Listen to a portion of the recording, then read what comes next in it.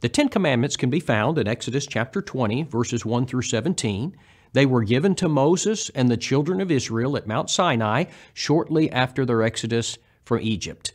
And friends, many people believe that the Ten Commandments contain the fullness of man's responsibility toward God, and that if I'm going to go to heaven today, they say it will be by keeping the Ten Commandments.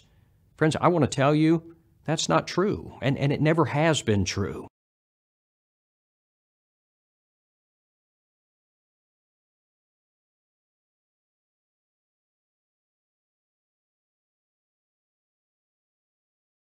Number one, we do not live under the Ten Commandments today. Now, I know that might be surprising for some people to hear, especially coming from a Christian organization. But friends, our concern is to follow the Bible.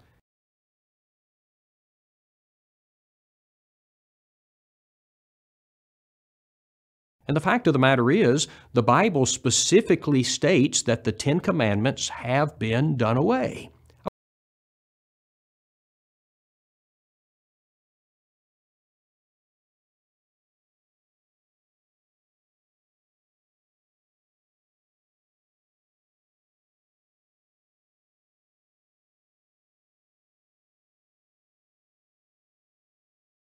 I want you to listen carefully to Romans chapter 7.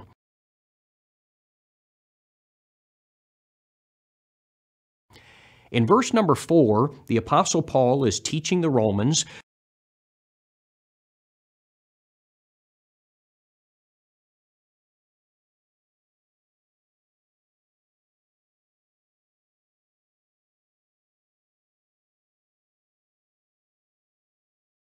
that they no longer live under the Old Testament, that is, the law of Moses. And he says, you have become dead to the law by the body of Christ. He says that you might be married to another. Now, when he says you are dead to the law, dead to, does that in any sense sound like it is still operative? No, it doesn't. Dead to means it is inoperative. Now somebody says, okay, well, the Old Testament law is dead. I understand it is no longer binding. But how do you know that includes the Ten Commandments? Well, let's continue in this text. We drop down to verse 6.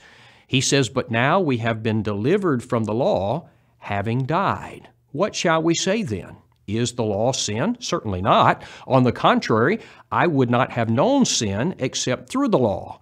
For I would not have known covetousness unless the law had said, you shall not covet.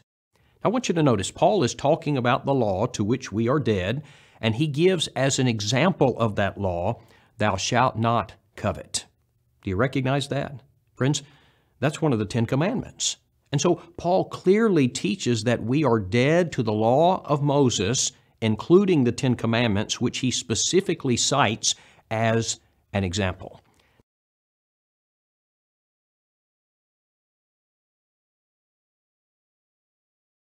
I want you to notice with me another passage. 2 Corinthians chapter 3 and verse 7 says, but if the ministry of death, written and engraved on stones, was glorious, so that the children of Israel could not look steadfastly at the face of Moses because of the glory of his countenance. I want you to notice he's talking about something that was written, that was engraven in stones. He's talking about that which caused Moses' face to glow, and he had to put a veil on his face.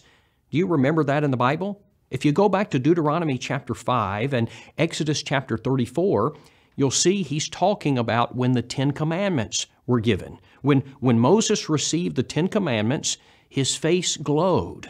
All right, keep going. You drop down to verses 11 and verse 13 of 2 Corinthians 3, and the King James says that this was done away according to verse 11. It was abolished according to verse 13.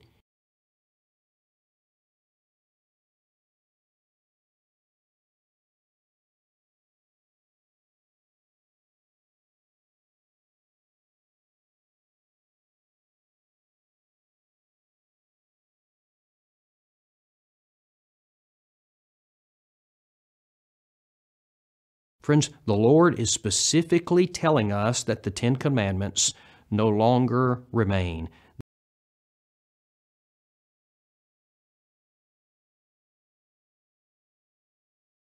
Number 3, as we discuss why we don't live under the Ten Commandments today, it's important that we understand that God never intended the Ten Commandments or the old law to be permanent.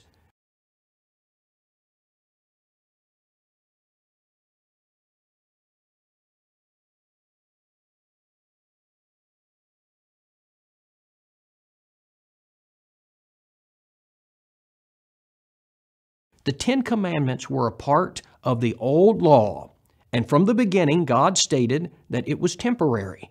The prophet Jeremiah prophesied about this in Jeremiah 31:31.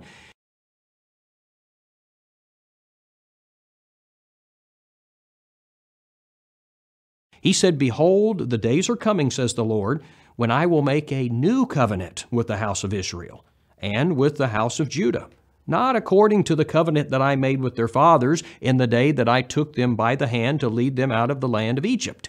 You see, lest anybody miss the point, the Lord made it abundantly clear in Matthew chapter 17 on the Mount of Transfiguration. Peter, James, and John are present on the mountain with Jesus, and there miraculously appeared Moses and Elijah.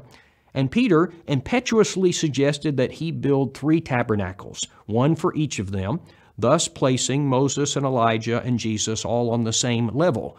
But the voice of God came from heaven and said, "This is my beloved Son, hear him."